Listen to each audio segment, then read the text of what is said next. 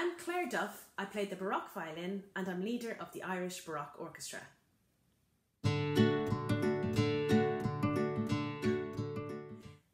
To produce a sound on the violin, you need to make one of the strings vibrate. You can do this by plucking a string, pizzicato, or by using the bow, arco. You need to have rosin on the horse's hair in order to create enough friction for the string to vibrate. The energy of the vibrating string is transmitted through the bridge.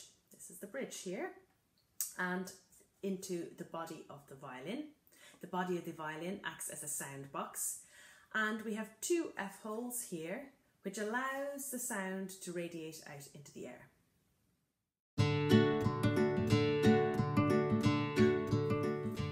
I play on a Baroque violin, so it is set up in the way a violin would have been set up in the 17th and 18th centuries.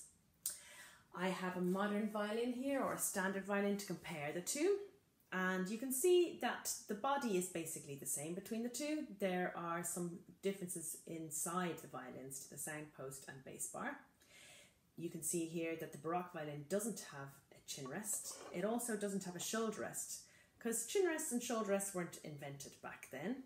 I just use a little bit of leather chamois. The strings on a Baroque violin are made from gut, pure sheep's or cow's gut. The G string, the lowest string, is wound in metal. On a modern violin, you have steel strings or synthetic strings.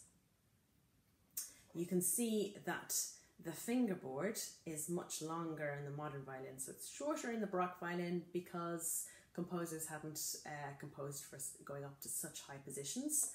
Likewise, the neck is much chunkier. It became slender as composers wanted the violinists to go higher up into higher positions. The angle of the fingerboard is different in the modern violin and Baroque violin. And we might move on to the bow next, because there are big differences between the two bows. This is an early 17th century Baroque bow.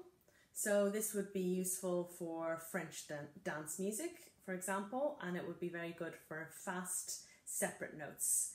It can be quite brilliant for articulation. This is a normal modern bow, and you can see the difference between the two here. In the 18th century, the bows did get a little bit longer, but it's still not as long as a modern bow. So with a Baroque bow, there is less hair, there's less wood, so it's lighter. You'll probably notice at the tip that the tip of the Baroque bow is much more slender and light. So there's a bigger difference, in the Baroque bow there's a big difference between playing at the heel and playing at the tip. And this allows for great articulation and differences and nuances. In the modern bow, you have more wood going up to the tip, which allows for a more sustained sound, and because there's more hair and more wood, it allows for a stronger sound as well.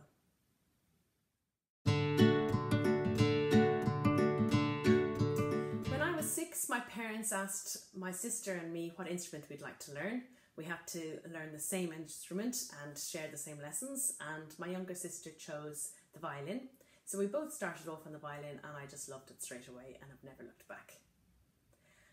I particularly loved playing in string quartets and in the youth orchestras, and I loved the way the first violins always got the nice melodies and tunes. I still love the singing quality of the violin, and I particularly love the sound of a Baroque violin, which is a bit more mellow and more gutsy.